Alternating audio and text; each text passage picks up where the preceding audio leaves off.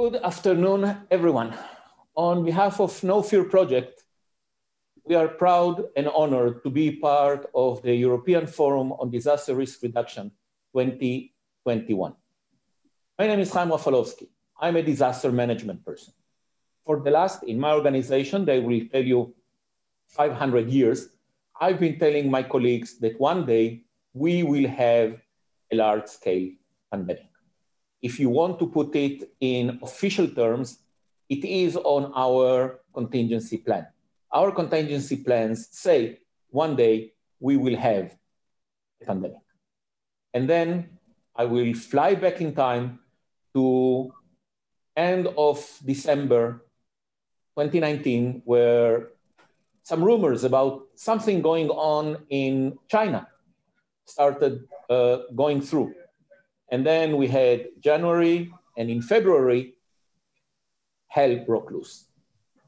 Stories about people dying on the streets in China, something about a pandemic which is global, going on everywhere. First cases in Israel coming from the Diamond Princess boat in Asia. And we had to start preparing and found ourselves with cases and with an outbreak in Israel, like all the colleagues around the globe in the healthcare sector. And we really didn't know where to go to. It was something new, something really scary, something we didn't have answers for many of the questions our colleagues asked us. And this is the moment we all turn to our strong network, the strong network of No Fear Project that really helped us better prepare and better respond to this great challenge, which is not over, is still going on. So today we are going to talk about international cooperation in the midst of a global pandemic. We are honored to have with us a very distinguished list of speakers. And without further ado, I would hand over to the No Fear Project coordinator, Professor Francesco Della Corte from Primitive. Professor Della Corte, please. Coordinator of the No Fear Project. No Fear means a network of practitioners for emergency medical systems and critical care. In my figure, I am the responsible of the emergency department of my university hospital that is called Novara, a site in Novara, very close to between Milan and Turin. And we were at the very beginning of the COVID pandemic. We were the first hit by the pandemic because we were very close to Lombardy. That was the site, the region where the pandemic started. I am also the director of Primitive, that is a center of research of emergency and disaster medicine. Our project is built up with a consortium of 18 partners, has a duration of 5 years. In the last 2 years, the last third of the program is started now as is going on. It's a No Fear Project objectives are that to bring together a pan-European and beyond network of practitioners, suppliers, researchers, and policymakers. We all together to try to meet the goal or to achieve a common understanding of needs and priorities, to fill operational gaps, and to pinpoint areas for future research. So here is the mention of all the people who are involved in. We are covering quite all the surface of Europe, and we have also connection worldwide with a lot of people. We became higher in number after the outbreak of the COVID pandemic. So our network works on 3 main pillars. One is the acute care of the patient in emergency and disaster situation. operation in security-related incidents, and training and education of personnel and volunteers. These three main pillars are tied together transversally with two other topics that are concerning ethical, human, and social and legal issues, and also innovation monitoring and the uptake plan, just to give the participants, especially practitioners and academics, the possibility to get in contact with people delivering this new newsness in the field of the pre-hospital care. So the project structure is based on this cycle, starting from the debate about lesson learned, needs, trends, with a focus on new threats, even if, to be sincere, at the very beginning in 1988, we didn't thought that we had passed most of our time on pandemias. That was something that came up from the blue. And it took, as we will see in a few slides, in the next slides, quite all the time that we are dealt with. So after this discussion on lesson learned, needs and trends, we try to extract current and future innovative solutions to give feedbacks on this possible solution and recommendation from practitioners and suppliers, and to exhibit and to work upon and to discuss all these feedbacks and recommendations during workshop and exercise and demonstration. So to give the flavor that something could be shared together to make it something that could be useful for the whole world of emergency medicine. So we had tools through which we had the possibility to work upon these objectives. One was a transactional dynamic portal that has been established by the University of Nice and that is managed also altogether by us. That was the possibility to publish on that portal all the catalogs that we can change going on with the project. So it's a dynamic catalog to report the lesson learned and gaps that we look at. We had also thematic forum and library to improve our knowledge. And every 2 months, we had a project event that in different cases were workshops, showcases, debates, and full-scale exercise.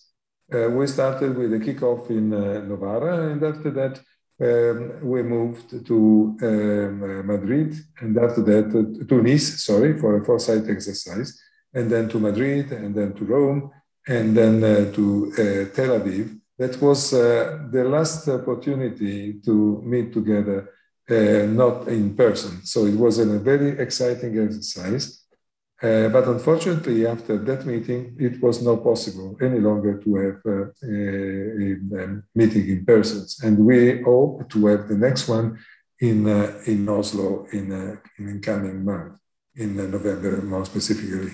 So to monitor our research and innovation and to analyze and recommend uptakes, we have different ways. We established an innovation watch that is running every twice a year, and having also the opportunity to monitoring other EU projects, and also to make together the possibility to work for funding opportunities. We had also market analysis, business models, business supports, and also another point that was a focus in our project was standardization. That is something that in some parts of emergency medicine is still lacking. So just to make a brief reminder to our actions in the last year, we had, as I told you before, a workshop on hospital preparedness and security in Tel Aviv.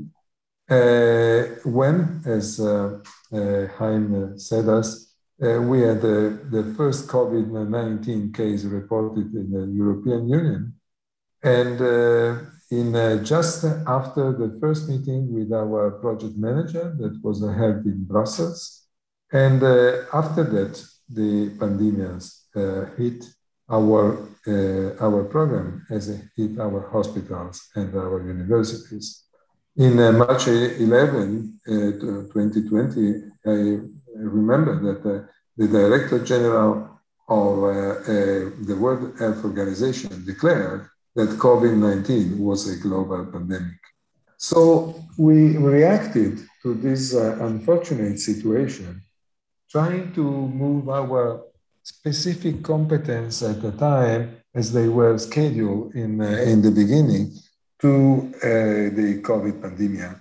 And we start to try to get supply and to serve ourselves to implement the response of others, being the first who had this bad experience in Europe. We're organizing a lot of seminars, specifically on topics that were of the greatest interest for all the people who would like to be involved in this strategy. So you see that at the moment here, there are quite 20 seminars that we have proposed during these last 18 months. And this, we pick up the titles and we, in the very problems that we had to face during the pandemic, and we try to share the contents most internationally as possible. We had participation. I think that we can say it without any doubts that we put together so many practitioners, so many important institutions, so many academic centers that they gave us the opportunity to have a great changes of competencies and projects and solutions. And this was very, very important to us. You see that the content of these webinars was so different in the perspective, but also in the same time, they were looking to make the figure the more complete as possible, you know. And sometimes we have a suggestion by our group of people in the No Fear, but sometimes we got from people participating to our webinars the suggestion for more and more implementation of webinars contents. So this was a very, very, very great interaction between us and the other groups. So when the pandemic started, we decided to change our life. And this webinar series, as I tried to summarize before, were aiming to involving a strong existing global network of practitioners involved firsthand in the COVID-19 response, also by creating opportunities for quick and dirty exchanges of information, practices, lessons learned, just to have immediate responses to which we had to face at that time. We try also to explore how different countries responded to the same challenges in different stages of the pandemic. And this was very, very important, a very, very good exchange of information.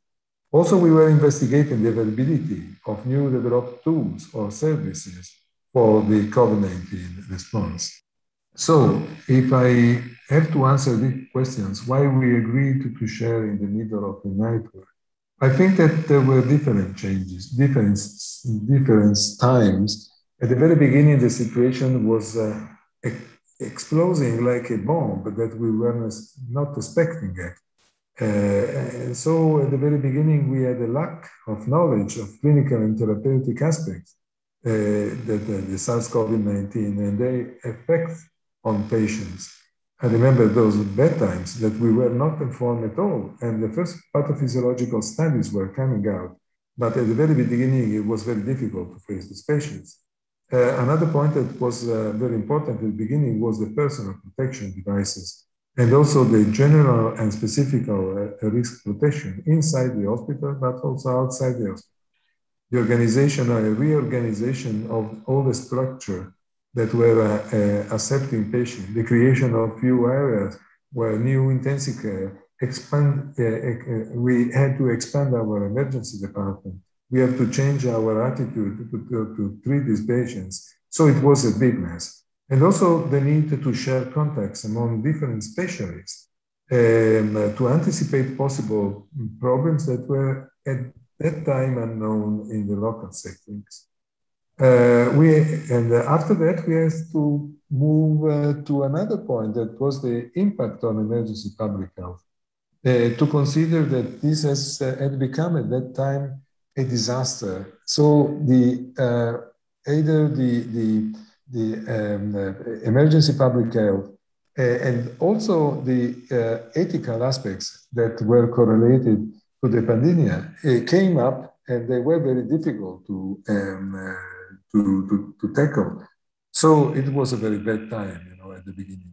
And among the waves, because we in Italy, we had 4 waves. The first very impacting on the emergency departments and the intensive care. The second that was mostly on the emergency department and on the wards, especially infectious disease wards and internal medicine wards. And after that, the third one was decreasing in power, but it was always a problem mainly related to internal medicine departments and infectious disease departments. While the fourth one, at least in Italy, in a reversal way of the previous, were due to the fact that vaccines started to work, it was very less in power, but the games in different countries, obviously not rather than in Italy, a different need for response. Another problem came from the new variants. At the beginning it was alpha, and then beta, and now it's delta. So every specific pandemic has different problems. And we had also the so-called infodemia, communication to the public that was not always managed in a good way. There was a confusion, overlapping, narcissism, and so on, that gave us a bad time to respond to some of the patient issues. We started to have social restrictions, the quarantine, the obligation to have the green pass as we had in Italy, the due of people to be vaccinated, and now, and in the last months, and especially now, we had some way of reacting by people that were very strong, And so this is a problem that now is quite more important than a pandemic itself. And also disparities, the evolution of this pandemic in different parts of the world. And the new debate is coming if we need to vaccinate people, to renounce to vaccinate to the third dose vaccine, to give these vaccines to other people in the world.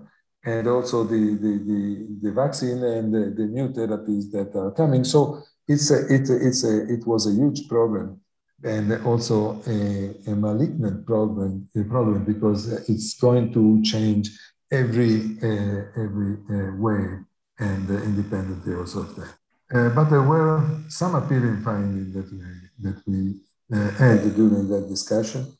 Silent hypoxia, disinfection protocols, reuse of PPE, telemedicine, supply chain challenges, psychosocial issues, use of convalescent plasma, the ventilation techniques, nursing homes, correlated lungs ultrasonography scores, and COVID in children. So these were the most appealing that we have through our discussion, but I think that they were very important point to our project. We had this agreement and this interactive work also to improve the dissemination through some studies that we have done during this time. There's our publication, improved collaboration and networking, and also some interesting report that have been uploaded in our website. So I finished my presentation. I hope to have given you an overview of our project. And of course, we would like to give response and to be absolutely open to possible collaboration that could be proposed by anybody of you who could give us the opportunity for new networks for the present and for the future. So thank you very much. Thank you very much, Francesco. And I will go directly to the practitioner's experience.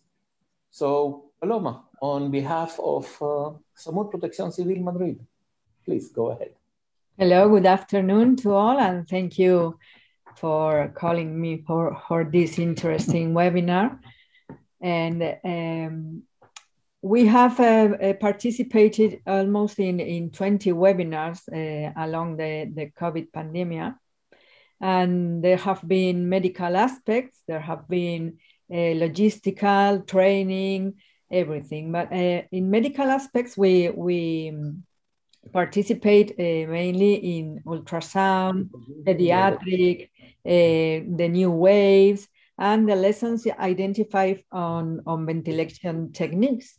But the real thing is the only one, the one of the ventilation techniques from the pre-hospital setting was made during the first wave. The rest of them were discussed when the worst wave have passed. The next one, please.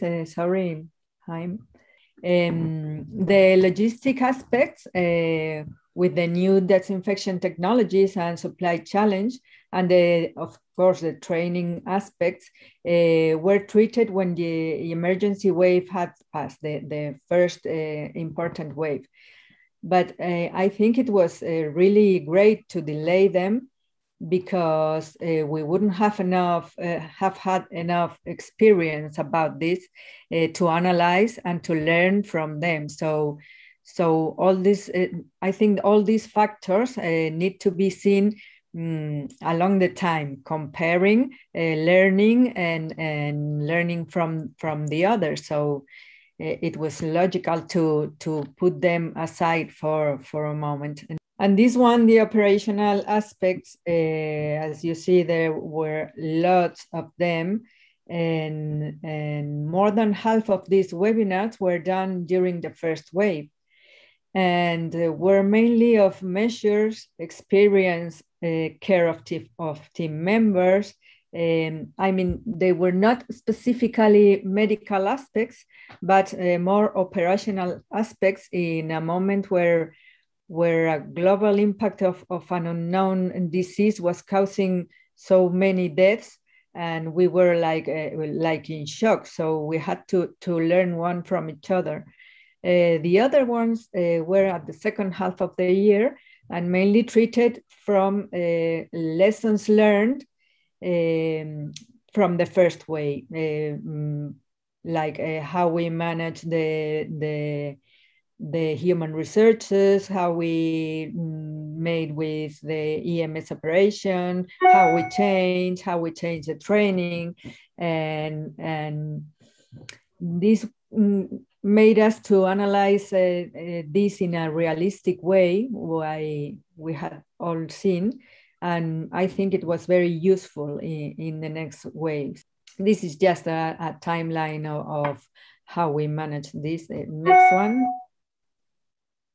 And the lessons we learned, mainly, there are lots of lessons learned, but the one we can take is first regarding to the EMS. We have to adapt our scenarios, our transportation, our collaboration, our facilities, our converting our EMS system in a COVID EMS system. Second of it, talking about the workers, how did we have to take care of them? How did we have to make some briefings every day to clarify, to to make them feel safe, training the PPEs, making them to feel safe, any question they did have. And then we did have our problem with the medical supplies, a lack of stock, stocks that were not certified, but we didn't know at that time. So all that we could learn. And of course, it put there later waves, but it's not the reality. It's from the beginning. Maybe we missed taking care of the emergency call workers, because we all in the pandemic, we were in contact, we are heroes, but sometimes we forget about those who are taking care, taking the calls, trying to calm the people. And they did a fantastic job, and we could learn it in the lessons learned of the emergency medical call centers. So we have to say that. And we shared knowledge, one from each other, to practice learning tools, preparedness, addressing the analysis, the quarantine, the everything. But unfortunately, I think we will still have many issues to study from now on, and to take care of them, because the post-COVID symptoms, the long COVID illness, it's not very studied yet. And of course, the psychosocial support of healthcare workers and populations in general. Let's see how this pandemic goes. So we will have to have much more webinars, hopefully. So in conclusion, we think that the global lockdown forced our organization to adopt and to adapt to new ways of working and training. That's very important. As the pandemic was spreading around the world, we have a lot of demand of information, on practice, on how could we do, how could we protect, and response measures became very, very important. Of course, the sharing of knowledge, the learning tools, the experience, the best practices among professionals by these webinars has proved to be critical. And the share information, we should have it as a new public good.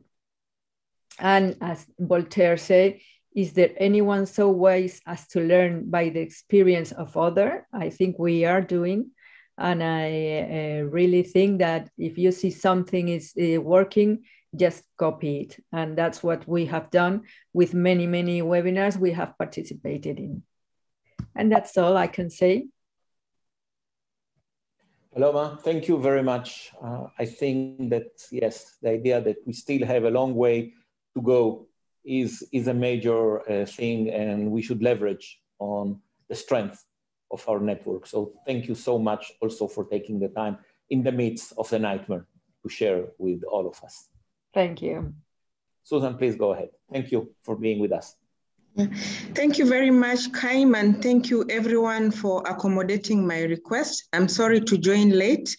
I was in the middle of a meeting in Tanzania, but I will go straight to my presentation. My name is Susan Ngonga. I'm the Managing Director for E+, which is Emergency Medical Service for the Kenya Red Cross.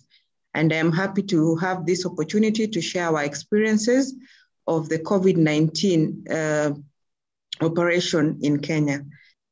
So E+ today is the largest private emergency pre-hospital care medical provider in Eastern Central Africa, and it is fully owned by the Kenya Red Cross.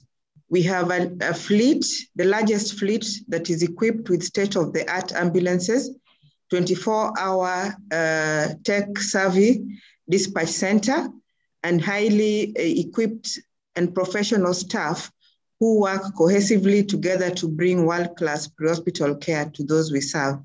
As I said, we are fully owned by the Kenya Red Cross, and we offer our services on a commercial basis and on corporate social responsibility in support of the mission of Kenya Red Cross of alleviating human suffering.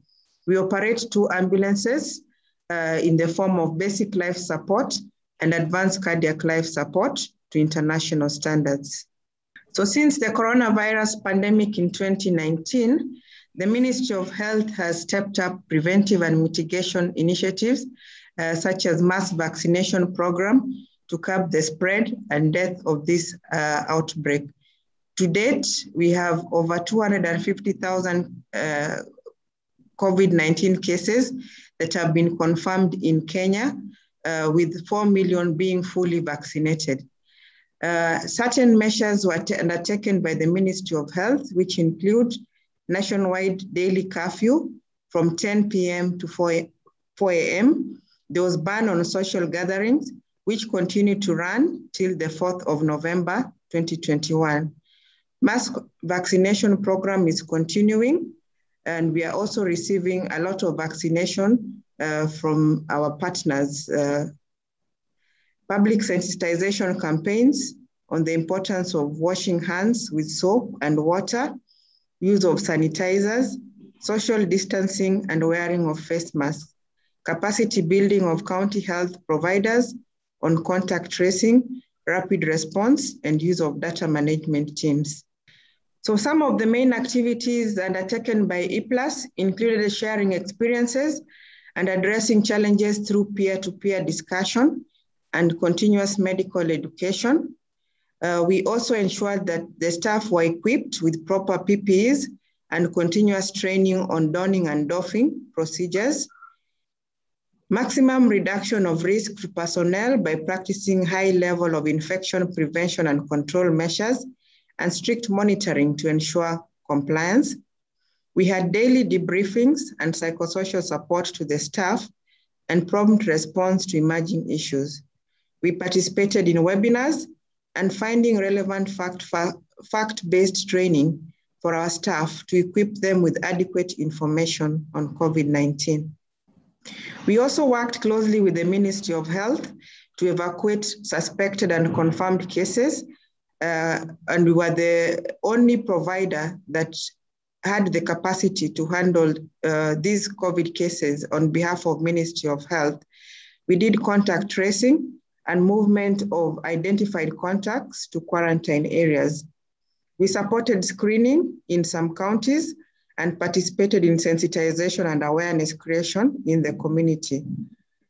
Aid as response, rapid response teams in sample collections and transfer to laboratories for testing. We also had real-time data capture and sharing of national trend monitoring. We did continuous testing of staff, which was vital in guaranteeing the highest standards of safety. Preparedness was a multifunctional effort to ensure smooth running of evacuations and transfers. Increased demand for adequate supply of personal protective gear for all frontliners was very important as part of the lessons that we learned.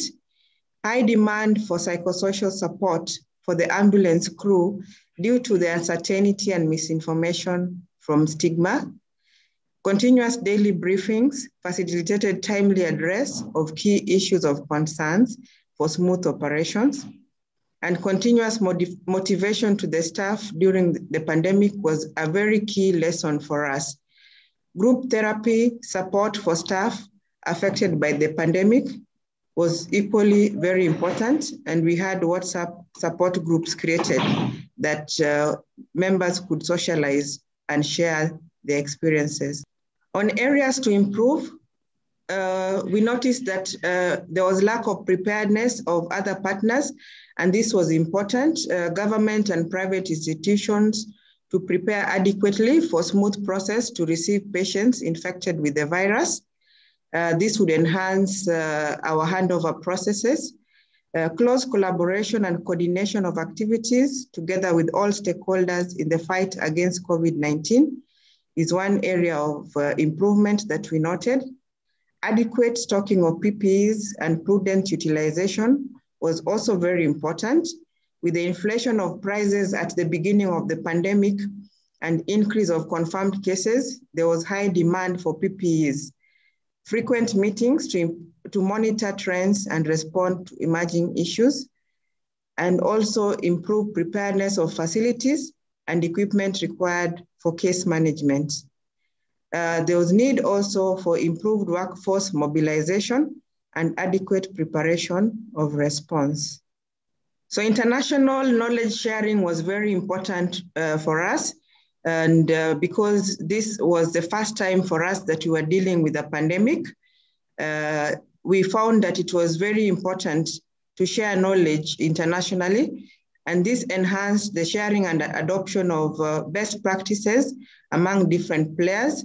We at EPLAS learned a lot from our collaboration, especially with the Magen David Adom in Israel, and also from the forums like No Fear, Wadem Forum. We were able also to purchase our first portable isolation chambers for evacuation and understand how the ISO acts have aided in safe evacuations of those confirmed with COVID. International knowledge sharing also helped to build synergy, collaboration, and cooperation between different entities involved in dealing with the pandemic. So, Susan, thank you very much for your presentation. I think that the idea that we had this collaboration between different continents, yes, and gave us a unique opportunity to address different realities in different countries. And I hope that since you were lucky to be late in your cases, we managed to help you to deal better than our very hectic days at the very beginning of this pandemic. So thank you very much for being with us. We saw the situation in Africa, and now we will go to the continent where it all started. And please, Von. Yes, thank you, Kaim, and good day to everyone. So to discuss about the challenges and response of the Philippine Red Cross for COVID-19 pandemic. Just to start, my name is Von Ryan Ong. I'm the Safety Services Manager. My department handles the EMS services and also the training. But our scope during the pandemic were extended to a different support to the battle or to the war for pandemic. So who we are or what we do. The Philippine Red Cross is a 70 years old service in the country. We have been unstoppable in fulfilling our mandate as an auxiliary arm of the government in fighting emergency health issues, disasters, and other means of disruption to the community. Through our volunteers, logistics, and information technology, the PRC has been always first, always ready, and always there in responding to any events. During the pandemic, as I mentioned, we handle our emergency services. The early stage of the pandemic, we are really in the blind side or in the cloud that we cannot respond immediately. There were back and forths of the discussion between the Philippine Red Cross and our health ministry in making sure that we can cater the responses or requests of COVID positive patient. Actually, we started discussing not only for emergency services, but also as a whole response of the country, as we are the auxiliary arm to the government. Focus on the emergency services. As of today, since last year, when we started in March, our lockdowns, we already catered to 981 patients that are COVID positive, and other responses were considered as a possible COVID responses. And as of today, we already responded to nearly 6,000 patients for COVID and non-COVID. This is an effort of our 103 chapters all over the country that are responding not only for emergency, but also for the pandemic.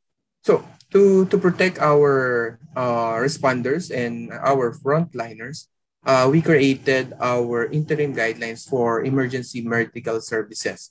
These guidelines are like a Bible for the volunteers and staff for EMS, not only for the ambulances, but also for other sector in fighting against COVID-19.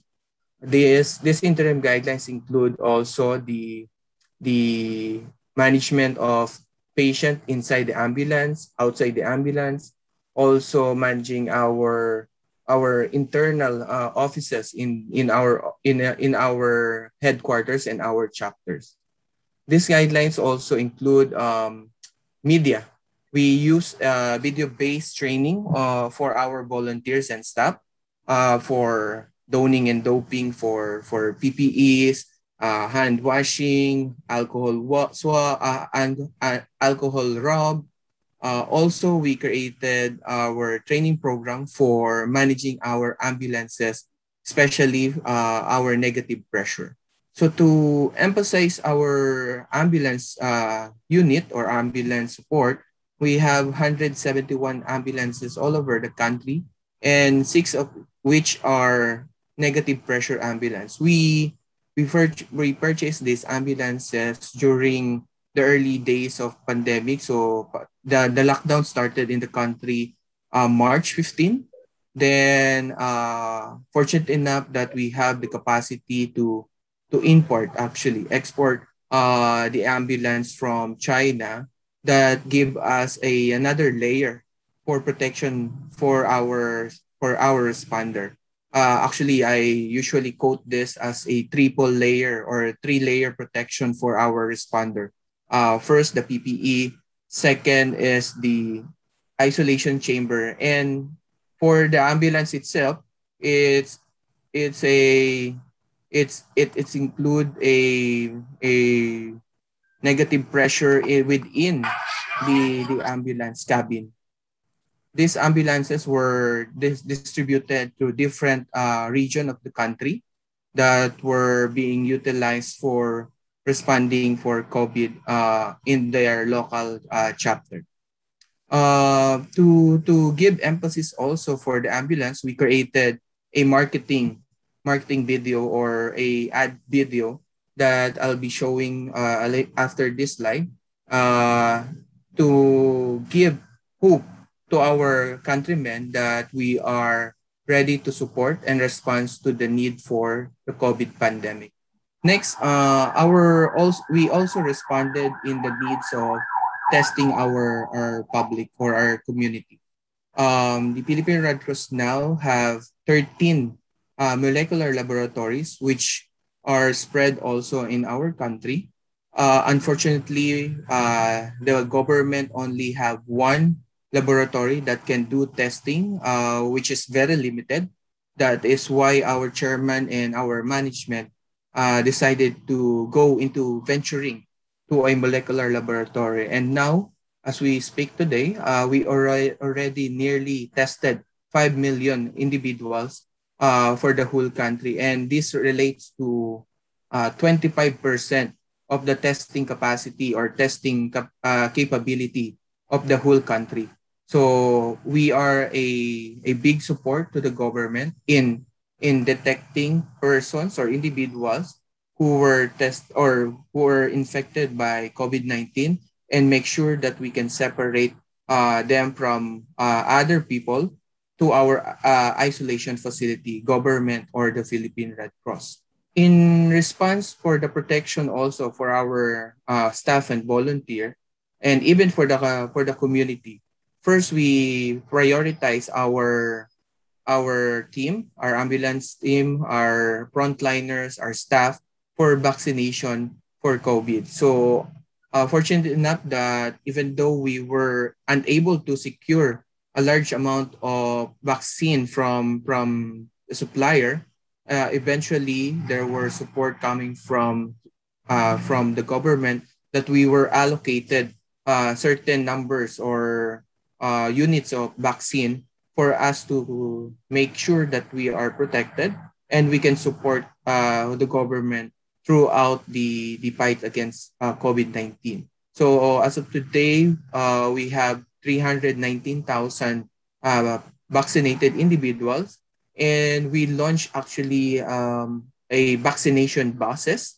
that were spread also in the country, that were going to a remote places, far-flung area, to reach the unserved people under the vaccination program of the country. And also we created and partner with big malls, shopping malls, to be the venue for our vaccination site. So people can just register and go to the mall, and they will be vaccinated by the Philippine Red Cross.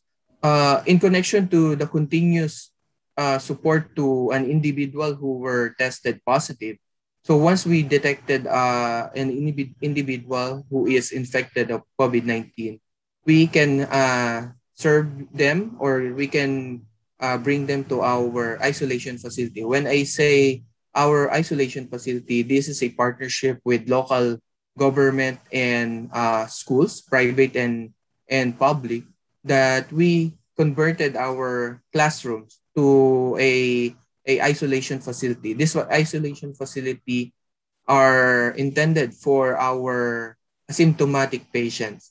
And we have 24/7 medical staff that can monitor the patient, doctors, nurses, aides, and all the provision that are needed by the patient were given through the support of our donors and partnership with other stakeholders.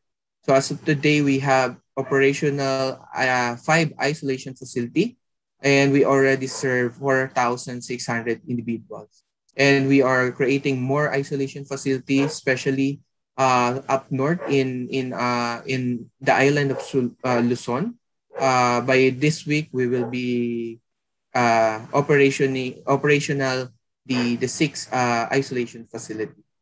The isolation facility are for asymptomatic, while our emergency field hospital, as you can see, is for symptomatic from mild to severe or moderate patient of COVID. And this is a partnership to our Philippine Lung Center, the main hospital that caters for respiratory concern.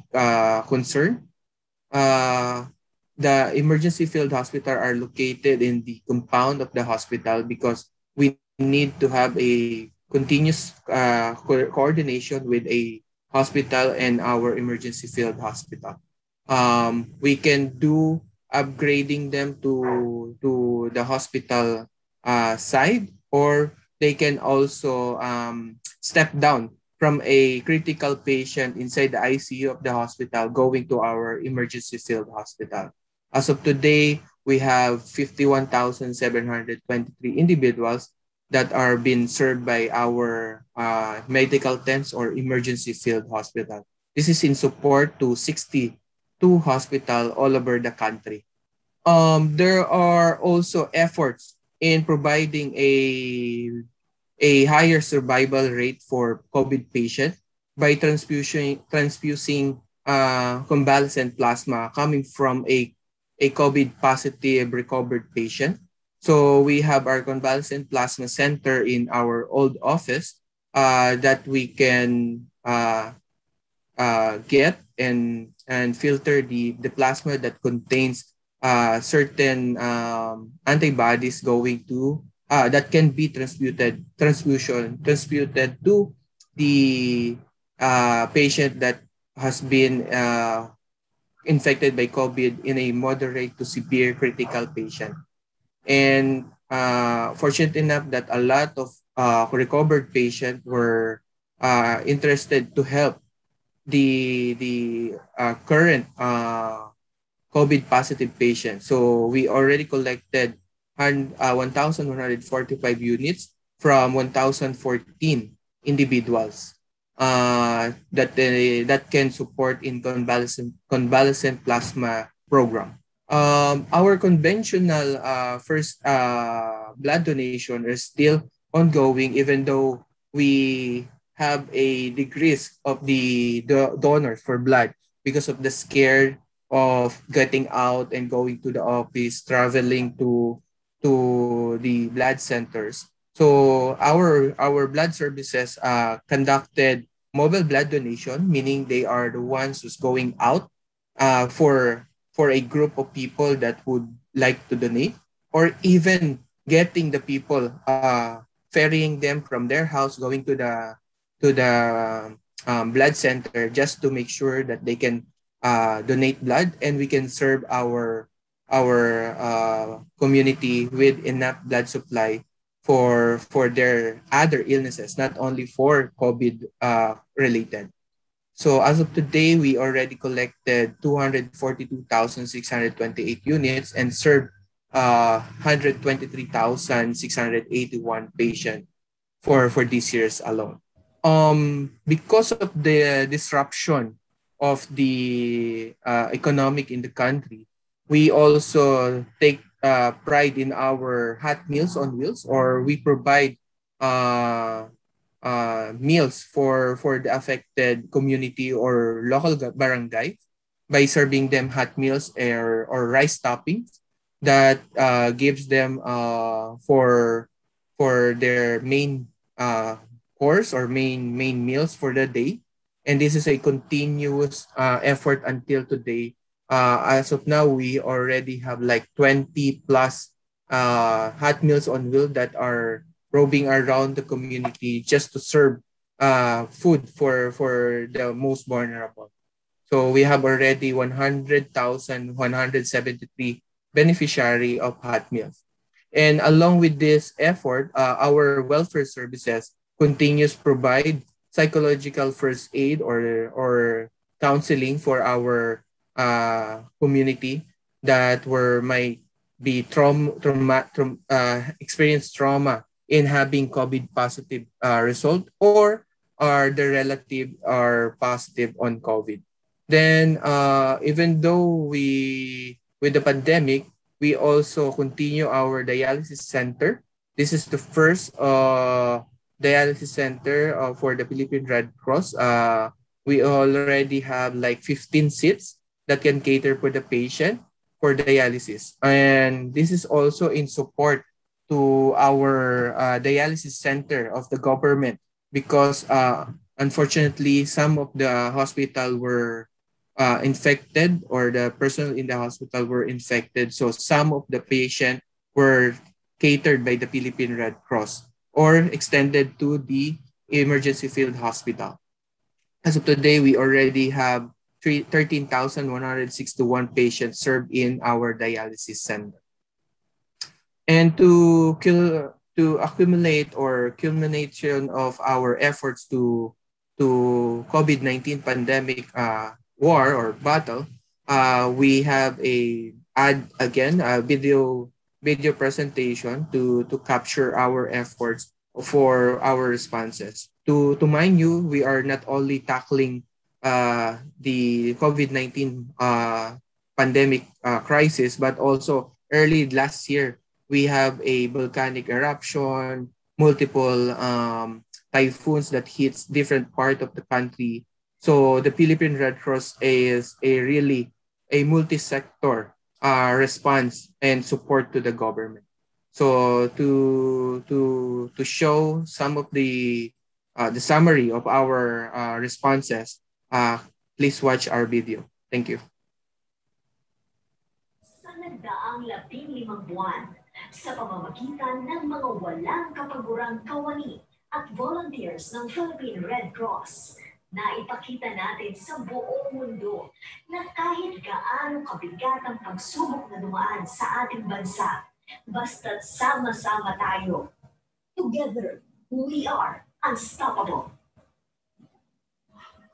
Sa pagputok pa lang ng taong 2020, sinalubong na tayo ng biglaang pagsabog ng Bulkang Taal. Nabalot ng makapal na abo ang maraming bayan, kasama na rito ang Kalakhang, Maynila. Pagsapit ng buwan ng Marso, tumama sa ating bansa ang pandemya ng COVID-19. Maraming nawalan ng trabaho, marami rin ang nagkasakit. Isang malakas na lindol naman ang bumungad sa atin noong Agosto. Nangyayari ng 6.6 magnitude na lindol ang probinsya ng Bicol.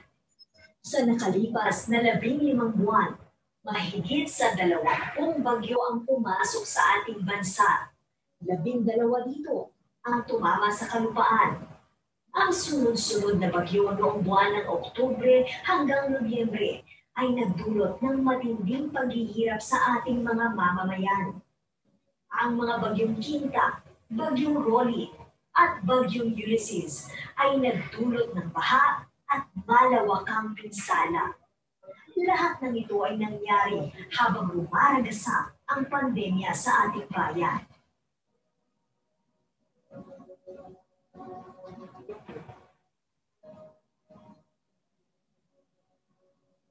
Isang testamento ang nakalipas na mga buwan na puno ng pagsubok ang adikain ng buong Philippine Red Cross na makatulong sa ating mga kababayan. Isa rin itong patunay na anuman ang ating pagdaanan, basta tayo ay sama-sama, lahat ay kayang-kaya, lahat ay magagawa. Together, we are unstoppable. Nasa puso ng bawat kawani at volunteers ng Philippine Red Cross ang mga katagang. Subukin man tayo ng pagkakataon, hamunin ng panahon, hampasin man ng bagyo, yanigin man ng lindol, pasabugan man ng nag-aalburutong bulkan. Hindi tayo mapipigilan. Lagi tayo ang una. Lagi tayong handa at lagi tayong naroon kung saan tayo kailangan. Pinadamaman ng kalamidad at sakuna, basta't may nangangailangan, hindi mapipigilan ang pagtulong natin sa kanila. Hahanapan natin ng paraan, walang maiiwanan, walang makaliligtaan sa pag-abot ng pag-asa. Hindi tayo mapipigilan. Hinarap rin ng Philippine Red Cross ang hamon sa kakulangan ng mga kama sa mga ospital. Naitayo natin ang mga emergency field hospital at emergency tent sa Lung Center of the Philippines at National Kidney and Transplant Institute. Hindi tayo tumigil doon. Agad rin natin itinayo ang mga isolation facility sa mga universidad ng Ateneo, Lasal at UP. Bagamat mabigat ang laban sa pandemya nito, hindi kami susuko. Pandemya ka nga, pero Philippine Red Cross kami.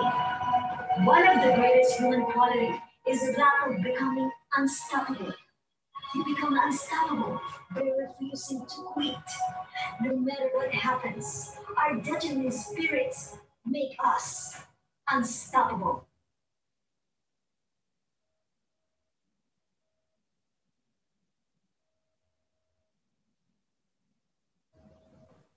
Thank you, Kaim. That's all for the Philippine Red Cross response to COVID. Thank you very much, Von. Indeed, the Philippine Red Cross is a benchmark in humanitarian work and disaster preparedness and response globally. So thank you for your work and thank you for the amazing work you are doing for the Filipino people and globally. It's an honor to be associated with you. So I would go and talk about Israel. And just to introduce you to Magen David Adom, we are the Israeli Society member of the International Movement of the Red Cross and Red Crescent Societies. And as such, we are auxiliary to our public powers during emergencies and disasters. And in Israel, we are in a situation of disaster during the COVID pandemic. We are the National Blood Service, and we are the Israeli Public Emergency Medical Service, EMS. We are a small organization when it comes to staff members with a very large cadre of volunteers, some of them acting as first responders, driving motorcycles, small electrical cars or bicycles to respond, or driving with an emergency medical kit in the trunk of their private car. And we are extremely proud to say that we represent all the groups in the Israeli society secular Jews, ultra-religious Jews, Muslim, Christian, Druze, and other groups that compose our very, very interesting society, and they are all represented in Magen David Adom.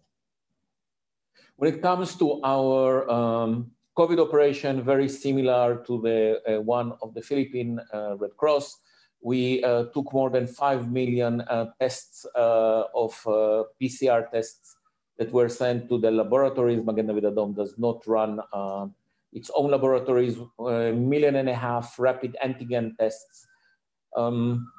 We collected more than 23,000 convalescent plasma units that were provided to people that were in critical conditions in those days back where vaccines were not available, and that was the best treatment available. We put more than 1 million shots of vaccine into the arms of people. Extremely proud to say that Magen David Adom was tasked by the government to vaccinate all the people, the most vulnerable people living in long-term care facilities.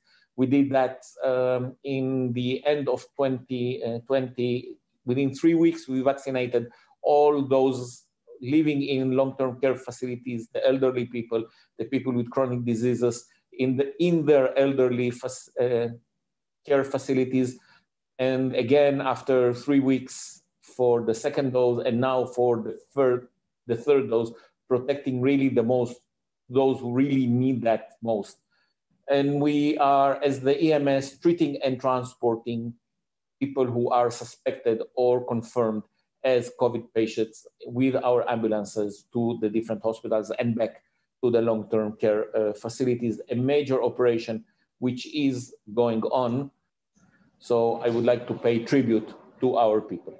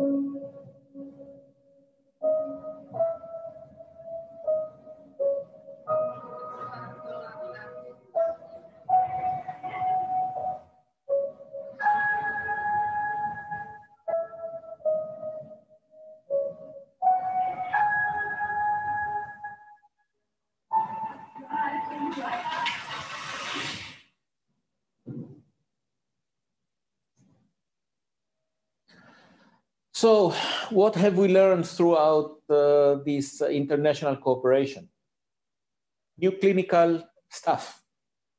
My whole life as an ambulance crew member, I've been told that I should not trust the pulse oximeter and the monitor. I should trust the clinical presentation of my patient. And then suddenly, throughout this cooperation, we realized that in COVID, we have patients who clinically look very well. Their saturation is horrible, and they will crash. They will crash in minutes. We call it the silent hypoxia phenomena, something that saved many lives in Israel, because the moment we were able to alert our staff members about, staff and volunteers dealing with patients about this phenomena, they could advise people that did not want to go to the hospital, that they are in a life-threatening condition. And I can tell you countless stories about these cases that people were like, but I'm okay. And really they got to the hospital and were saved on minute 90 or sometime 95. And that's really something that we were able to bring to our volunteers and staff very early, before many others were aware of it, just because we heard about it from our colleagues in Italy, our colleagues in Spain, who were seeing this phenomena. we were inviting the procedure as we were flying along the pandemic. We, with the best contingency plan that we had, we didn't imagine the extent, the complexity of the situation. So for us, these webinars were the fora where we could discuss, challenge, and in many cases reaffirm our thoughts or the way we were doing things. And we could go to our management and say, maybe it is not the best, but this is the way it is being done also in other countries, like in Italy, like in Spain, where they were at the highest point of patients being treated. And by doing that, at least we were doing the same things. At the end, we realized that they were the right things. But it's much better challenging yourself with ideas from other countries than just it's my own brains who brings that. And in those moments of our uncertainty, this was one of the key issues for us. Issues on supply chain, and it's not just medical supply chain. We are all talking about medical supply chain, about PPE. We had issues with computers that we didn't have spare parts just because there were no international flights, and other issues that we could bring early enough so we could prepare ourselves and make contingencies. And doing a real preparedness is thinking in a holistic way, not just about a current issue like my medical supplies. Ideas about caring for our personnel that was over and over mentioned again. They are the heroes. They are the ones who did the job. And we really had to think about their well-being. And through these series of webinars, we got many positive, incredible ideas on what can we do with them. Professor De La Corte spoke about the infodemic, about the misinformation, about creating trust. No one had the solution, but many people had very good ideas about concrete things that could be done, that we implemented and really helped us to create this trust with our volunteers, with our staff, with our communities that we are serving. And at the end of the day, they are why we are doing what we are doing. New technologies were brought in about disinfection, about personal protective equipment. All those were so important, and some of them were implemented in Magen David Adom throughout the pandemic itself. And we thought it's over, and we thought it's over June 2020 after the first wave. And then we had the second, the third, and now we are getting out of the fourth, praying to God that we will not see the fifth. But learning is key for us. And it's our obligation to learn one from the other, from one event to the next, to be better prepared. And what we realized is that in order to be prepared, only together we are stronger. For us, this is the key, and being part of this network, of the No Fear network, for us is being stronger. So I would thank you for listening to Magen David Adom presentation, and I would share with you two emblematic images from the pandemic. One at the bottom is of a crew working regularly in Beersheba station in the south of Israel, an ultra-religious Jew with an ultra-religious Muslim. They are the team. Every morning, they ask their dispatcher to allow them for a short morning prayer. The Jewish guy is praying to Jerusalem, so it's to the north, the Muslim to the south, both Israelis. And when they are asked what are they praying for, the answer is for this pandemic to go away. It looks like it will stay with us, unfortunately. And on the top, you would see the municipality of Jerusalem lightening the walls of the old city of Jerusalem with a statement, Jerusalem salutes Magen David Adom, in recognition of the work that our volunteers and staff did during this pandemic.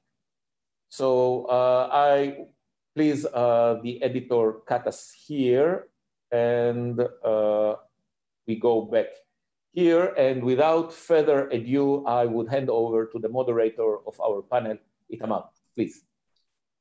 Thank you, Chaim, and thanks to all the speakers in this very interesting webinar. I think all of your presentation were enlightening, and it is impressive to see how organizations share knowledge. And I have several questions for you. I would like to start with Paloma. My question to you, if you don't mind, is, all of you mentioned the knowledge sharing between the organizations. And I wanted to know if you can share with us what was your most important lesson learned that you picked up from others during this COVID pandemic. Well, obviously the experience of other organizations and countries that had an earlier breakout was crucial to us, because then we had lots of infected people, and we learned a lot from managing the pandemic, from isolation, from EMS, hospital coordination, PPEs, lack of stock, everything. So it was, for us, it was crucial, this experience of the others. It also boosts the collaboration between the other organizations, and what's very important. And sharing our knowledge has been a critical element for us of a successful management efforts. In that moment, it was more important than searching from the literature, for medical literature, in the internet, in the whatever. Our sharing, I think it was the best thing we could do for learning from each other. So it was very important for us. Okay, thank you. Thank you, Paloma, for these examples. My next question will be to Professor De La Corte. And my question to you, as a project coordinator who runs the project and has relations with different organizations, how difficult was it, or what level of cooperation did you receive from the different partners in the project when it comes to knowledge sharing? Was it difficult to motivate them to share the knowledge? What did you do to improve knowledge sharing within the project between the partners? Yeah, in fact, there was no troubles to do that, because the attention of different partners to what was at the very beginning fully unknown, it was it was perceived, at least as a great opportunity to improve their own knowledge. And so we had no problems since the very starting of our activities dedicated to COVID-19 pandemic. And people participate as auditors at the beginning, but immediately later they propose topics. They ask to have information. And I remember that as I told before, Italy was, especially the northern part of Italy, was hit at the very beginning. So we were at that time who were the first experience. I don't want to say the most experienced, but the first that were experienced to exposition of COVID-19. And so there were a need for a lot of people to ask us information, to ask us the way we reacted, to ask us how problems could be solved. This is not, I don't want to say that we were ambassador of reaction, but in fact, because so many people made it probably much better than we did. But for sure, I can assure that there were a lot of interest from people, either in no fear participant, but also outside of that, there was a great interest to join to the network and to improve what their knowledges were. And so I'm personally, I'm very satisfied about that. And I would like to thank also all the members of the managing board, but also the members of all the consortium that were absolutely immediately active in giving their support to to increase the panorama of the no fear. And so I think that it was a very, very, very interesting and productive work that we have done in our project. So thank you to all the practitioners, to all the suppliers, to all the academicians, to all the people who work inside our project, because they made a very good work. And also to all the people who participated just because they were interested in what we were producing. Yes, thank you, Professor De La Cote. And I think you said you're satisfied, and it is very satisfying to hear what you just said, that it was easy to have the cooperation between the partners, and this knowledge sharing was achieved quite easily. Thank you for that. Von, I have one question for you too. You mentioned in your presentation different new roles that your National Society organization received or took during the pandemic. You mentioned the samples, vaccinations, the plasma from recovered patients.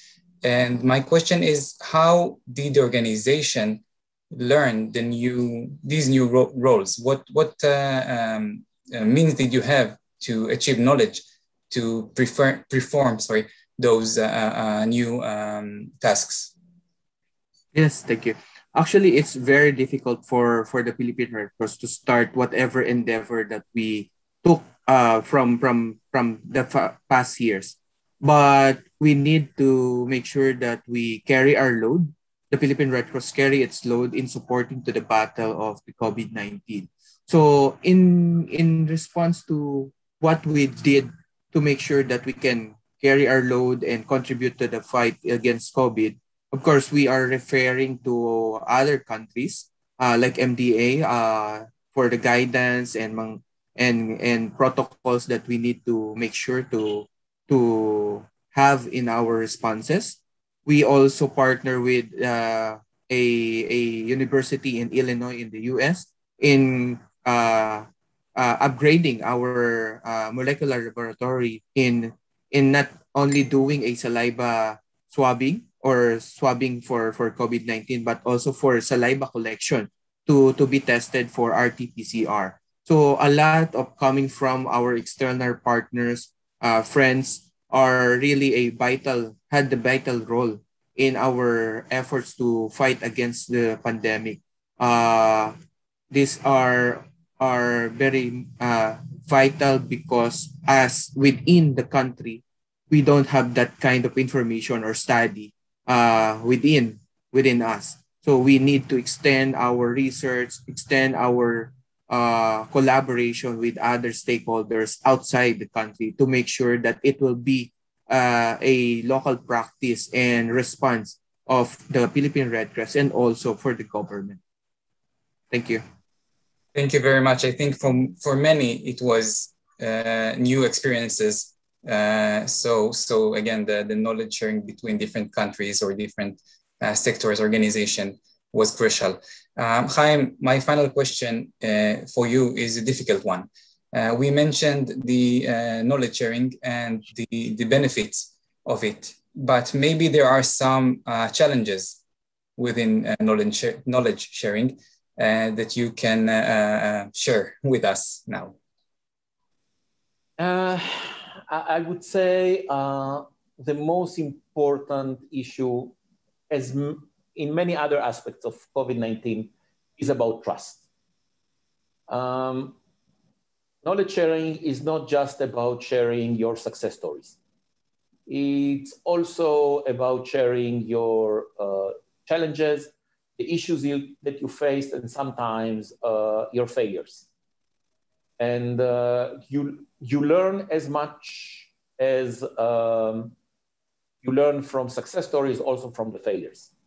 But you have to trust the people that you are sharing with, that it will be used in the right way. And if someone says, and we saw it during the pandemic, we had to decide which patients are we going to ventilate because we did not have enough ventilators. It's an extremely important point in your preparedness, in the way that you are thinking about what happens if, and this is the key question that you ask when you're preparing. But you need to trust that it's used this way, and it will not become tomorrow a headline in all the newspapers in your country X or service X or hospital X are letting patients die because they don't have enough ventilators. And I think that the great advantage that we had in No Fear Project was this level of trust among the partners that allowed us really to discuss tough issues, understanding that some countries are already facing them, other countries might be facing them in the future, and the only way we can prepare is discussing them and keeping that in a way that we are professionals, and professionals appreciate honesty. And we don't try just to hide behind our success stories, and we are not there sharing because saying how wonderful I am is not sharing. It's a very small portion, and sometimes you learn more from the issues. So I would say we are privileged to be part of this network that was really honest and open. And I know that some colleagues did not sleep enough at night preparing the presentation for us, and we admire them for that. So thank you very much. Indeed. So having those networks with trust and with organizations and people that you know is a crucial part of this knowledge sharing that supported so well and so many during this new challenges brought by the COVID-19 pandemic. Thank you very much to all the speakers for your answers. Chaim, if you want to close the call. Yeah, I would just say that the word on the slide is hope, and hope comes with the vaccines. So I personally would use this opportunity to ask everyone who can get the vaccine, please do that. That's our way out of this unique, challenging situation is by getting the vaccine. This is our hope, and I will hand over to Professor Blacorte to conclude this webinar. Yeah. Thank you, Chaim. I'm really satisfied of it. I think we have succeeded to give a real global presentation because there were people from all the continents and with the same problem, you know. So the way that the COVID-19 acted maybe in a good way was to implement the networking and to implement the exchange of ideas, implement the change of procedures to improve our quality of work and to give us the perception that we all in all the continents, we are working together in a global environment. We are not alone, and we need to implement the perception that we can get anything for everybody. So thank you very much for having organized this conference. I'm really sure that it will give a good, that it has given a good output, and I'm also sure that it will be useful for anybody who will be hearing to that.